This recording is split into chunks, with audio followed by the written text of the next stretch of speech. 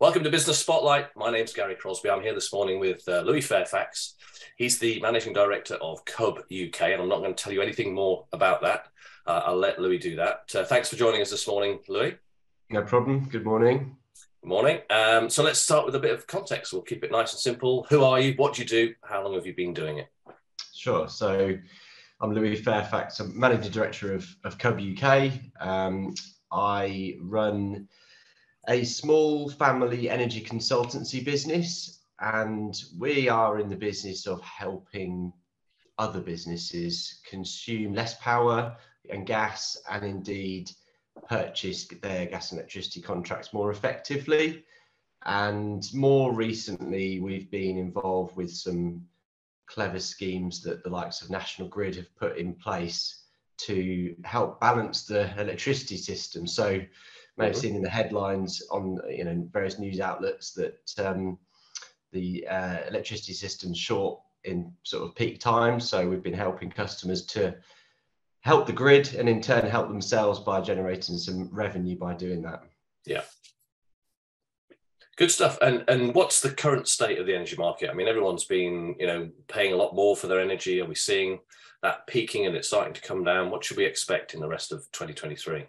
Yeah, so the market has gone through unprecedented times over the last sort of two and a half years, on the back of restrictions with COVID, bringing energy prices down to record lows. At various different points, electricity prices were actually negative, so people were being paid to use power, all the way through to sort of back end of last year. European supply crunch, so there wasn't enough gas and electricity kicking around, and then obviously the awful situation in Ukraine, which has resulted in record highs. So we've kind of seen the best and the worst of the market over that period of time, and what that's done to people's bills is send them through the roof from the point that they were probably paying the lowest price they paid over the last sort of 5 or 10 years due to the COVID situation, to now at a point where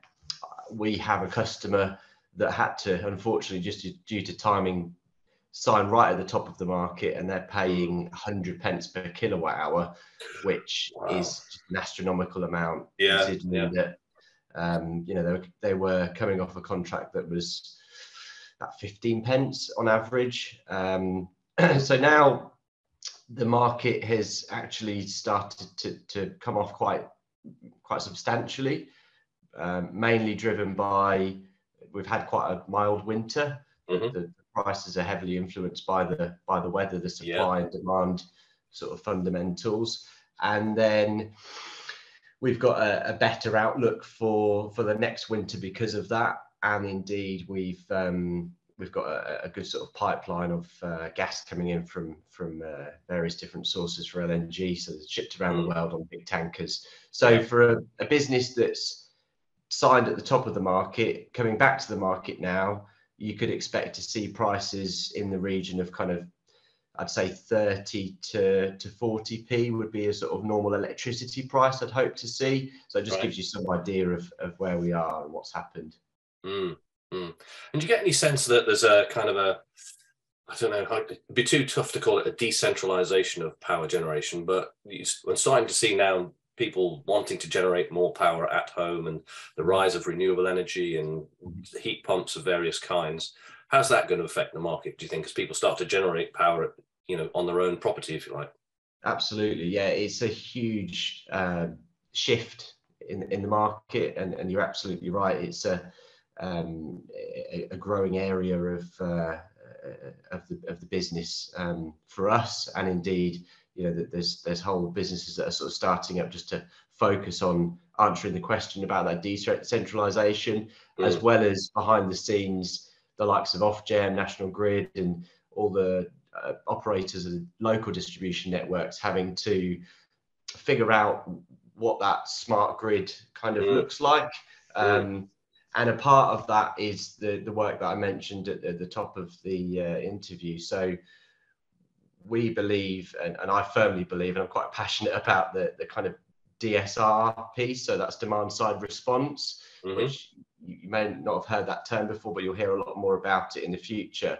And Right. that is allowing and incentivizing consumers, whether that's a business or a domestic consumer, to realize that they are as much of a part of that generation and supply picture and demand picture as the national grid is. So using any flexibility that a business has within their usage, and being able to commercialize that is a big part of what we do. So to bring that to life a little bit, I look after a herb grower based in Lincolnshire, and they have the sort of equivalent of a few hundred homes, draw on their power through their light and heat that they need for the herbs. But they can obviously turn that off at the flick of a switch.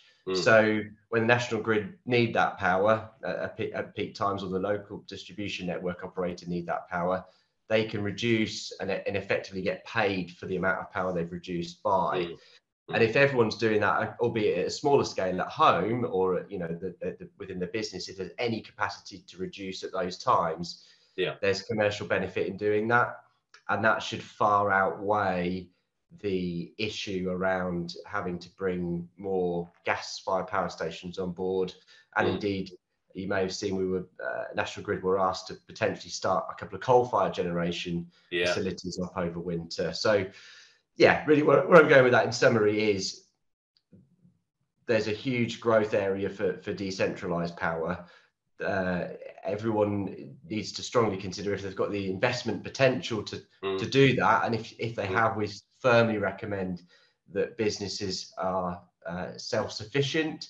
And if they're not, is there any other way they can take part? And that's the sort of thing that we help businesses try and understand on their path to net zero as well, to kind of tick that box off. We've got another challenge coming there, haven't we? Yeah, indeed. So I mean, looking at CUB, I did a bit of research obviously before we talked, and it's been in business now for what, 25 years? Yeah, it's actually it'll be coming up to 30 years, so I probably need to update some of my marketing. The website's actually something that we're going to be looking at to sort of refresh over the next couple of months. As ever in a business, that's the way, isn't it? You've got to kind of keep fresh, and within a few years it's out of date. But yeah, the business has been around 30 years. It was actually my grandfather that started the company. So we've kept that kind of family ethos, I think, in terms of how we do business. And I'm quite proud to say that the core of our business, the kind of legacy customers, if you like, we've dealt with for 30 years, 29, 25 sort of years. And those businesses we dealt with started where we started was in Sheffield, and we've got a good sort of core business there. It's so much so we need a face-to-face account manager still based in Sheffield to service those customers, whereas we're based down in March in Cambridgeshire. Yeah. And business success, I mean, it's a combination of many factors. What do you think is the most important when it comes to building a successful business that's got longevity? I think it's knowing what you do well. I know that's quite a sort of fluffy answer, really, Gary. But for me, we went through a process a couple of years ago. We restructured the business, quite a painful process, and we had to let some staff go. And after that, we refocused our efforts towards, what is it that our customers enjoy about CUB? What is it that we do well? And indeed, for me personally, it was then what's the aim of the business as a whole? So I think sometimes through growth ambitions, or through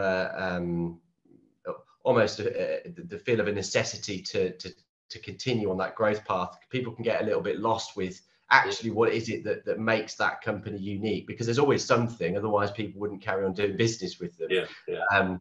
And for us, it was going back to basics and saying, well, we're a family business, we look after clients and make ourselves invaluable, I guess, to that kind of business. So without going to too much depth, in our market there's something like 1,000 other brokers and consultants that operate in our space, in our sector.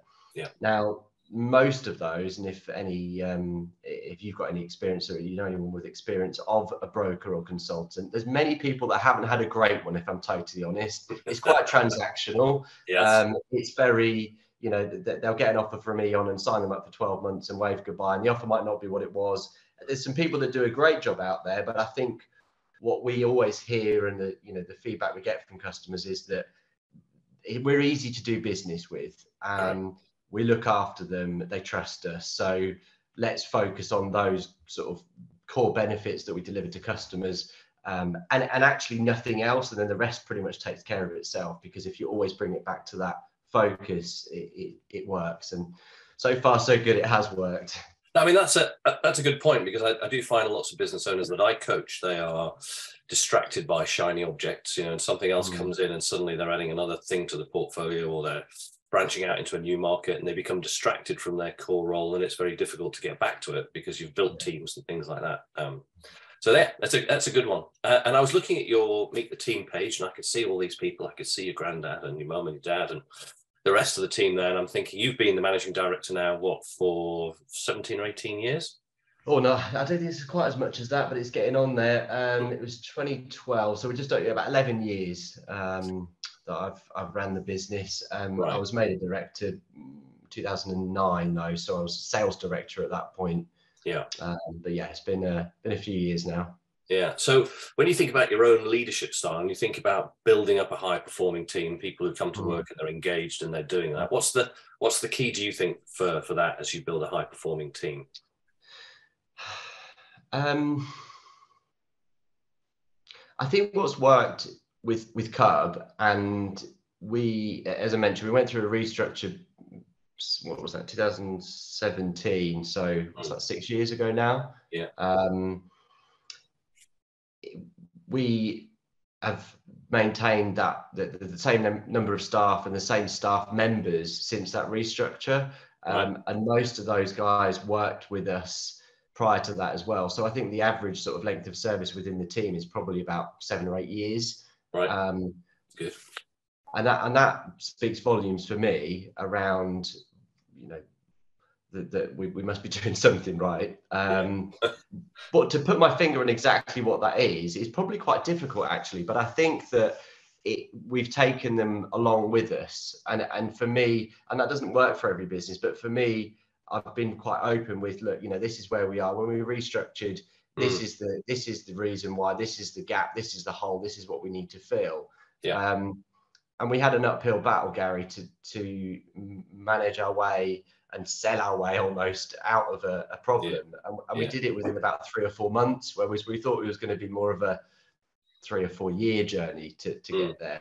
And then from there, the team have seen a considerable increase in their salary in return for that. So there's been nothing groundbreaking that I've done, but I think that I've very much kind of taken them along on the journey with us. And the team are so passionate about delivering on that kind of ethos that I hold, for the business, that they can almost manage themselves. That I trust them implicitly to manage the customer relationships as if they're their own customers and it's their own business. And I feel like they feel like that their portfolios almost are. Does that answer the question? It does, because there's a lot of debate, isn't there, now around what is it that motivates people? Can they see the path that they're on inside the business that they work for? Do they feel valued? Have they got some autonomy? Are they working on something that's stretching for them and they're becoming good at it and they can feel that?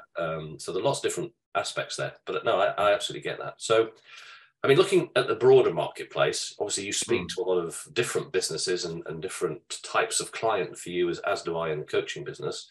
What do you think the main challenges are that businesses are facing just at the minute? I mean, we hear it from pretty much every quarter at the moment, and it's not only energy costs, but the cost base across the board has increased so substantially that there are many businesses just sort of hanging on for dear life. So I think that is headline. It's that cost base, and everyone just scratching their head around what they do about that and trying to justify and getting to the point where their customers can absorb that cost increase that they need to pass on in order to stay in business and to carry on supplying them with goods and services.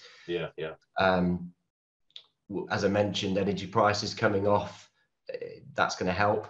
And we'll see the effect on that in terms of the inflation numbers and what have you, I'm sure, over the next few months. So there's a big sort of light at the end of the tunnel. But headline is, for me, it's been painfully difficult to have those conversations around, okay, you've got cost base increasing everywhere, and now here's a 200% increase in your energy costs, and that's the best that we're able to get for you from the market. That's been quite a difficult conversation.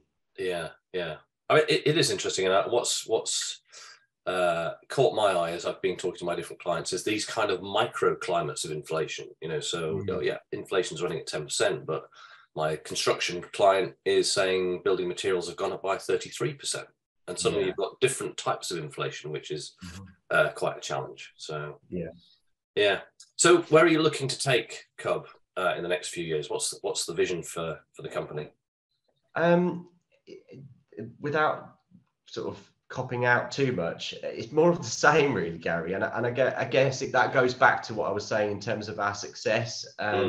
I've not set out on any kind of growth plan. We've got no formal strategy around what the future looks like. However, we've found ourselves operating quite squarely in this demand side response market. We're the only consultant in the market, only sort of TPI, if you like, that have they're an approved provider through National Grid for the latest scheme that we operated over winter. And I've actually just agreed some numbers with the customer to bid for their flexibility with demand side response at a local level through UK Power Networks. So without getting too technical, which I'm a little bit there, it's about moving with the market, looking at what's next.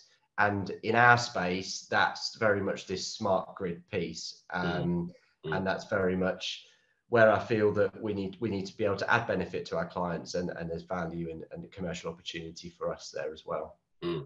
So that sounds to me like, solid organic growth. You're not setting out to be the £20 million company or the £50 million company. It's just like, we keep doing well what we're doing at the minute, and we'll watch the growth tick up as time goes on. Absolutely, and really, I don't want to grow in terms of headcount. We're very much about we've maintained that staff level since 2017. I don't really want that to change, simply because I don't want our customers to suffer at the hands of our growth ambitions. And therefore, I'd sooner be clever about what we do and be more efficient in what we do than take on members of staff.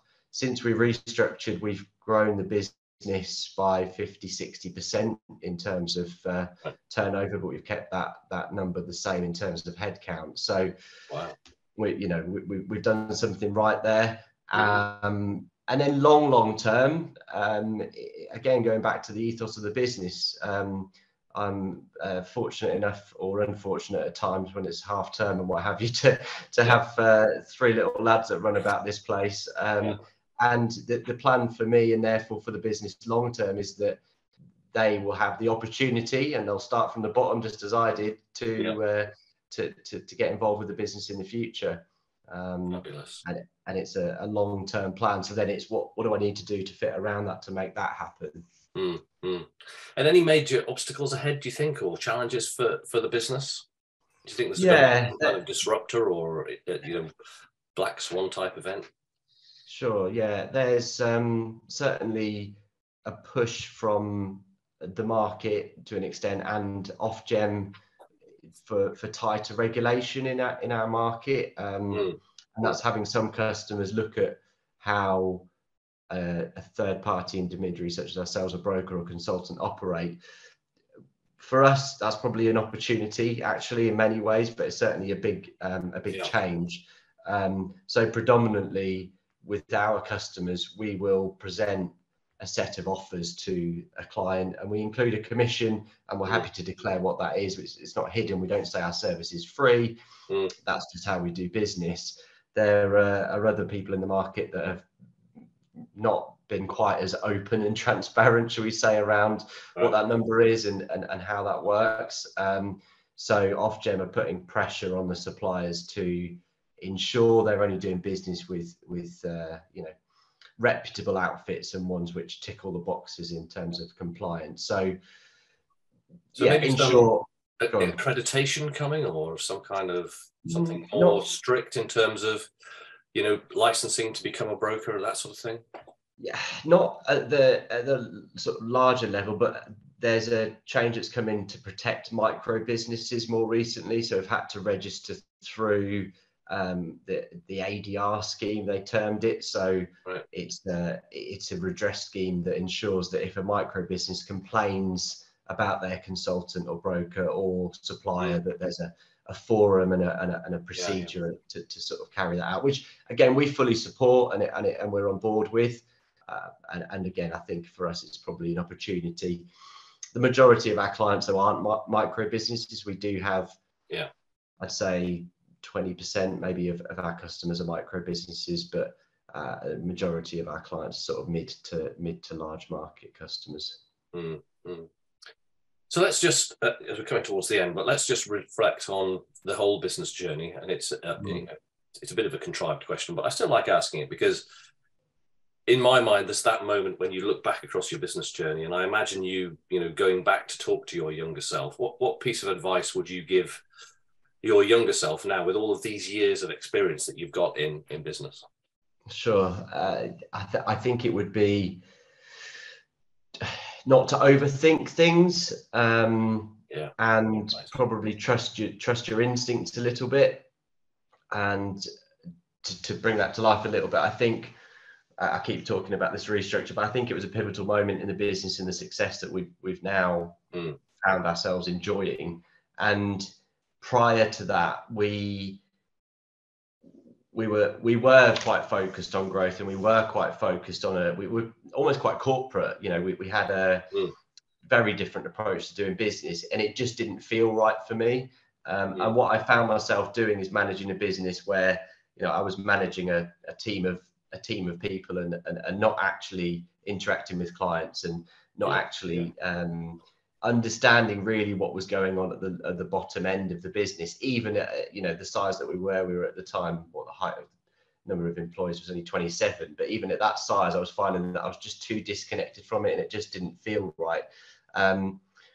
So yeah, I think it's, for any, especially a business owner that started a company, you've got to look back at the reasons that you started it, and the reasons that you got into business in the first place. And especially if you're finding that you're not enjoying your job anymore, what are you doing it for? To an extent. And you know, I'm lucky enough that I absolutely love what I do, especially at the moment, and with the changes in the market, there's a lot of exciting things going on. Whereas if I was running a business that potentially now would be 50, 60, 100 employees, I wouldn't be enjoying it, Gary. I wouldn't be, you know, sort of in the mix. And in many ways, then the balance is, would I be more successful or less successful?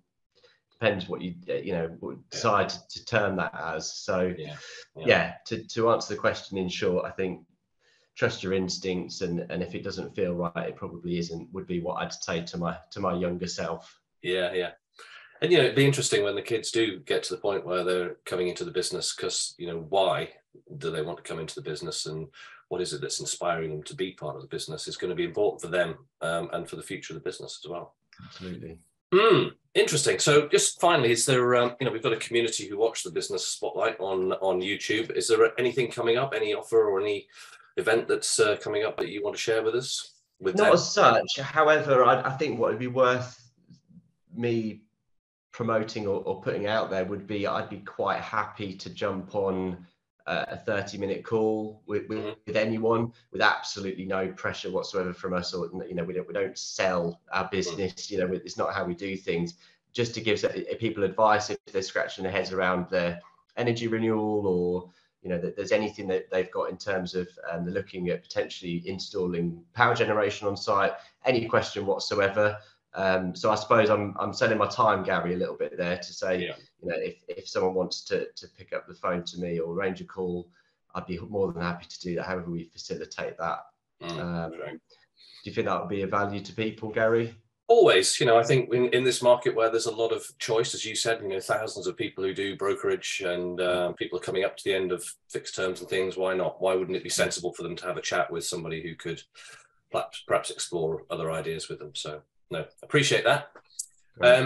So thanks very much, Louis. I mean, I could chat for much longer, but it's great to get an insight into CUB and to you and to what you do, and to hear some of those lessons really around the business success and the teamwork stuff. That's really valuable. Thanks very much for joining us on the Business Spotlight. My pleasure. Thanks, Garry.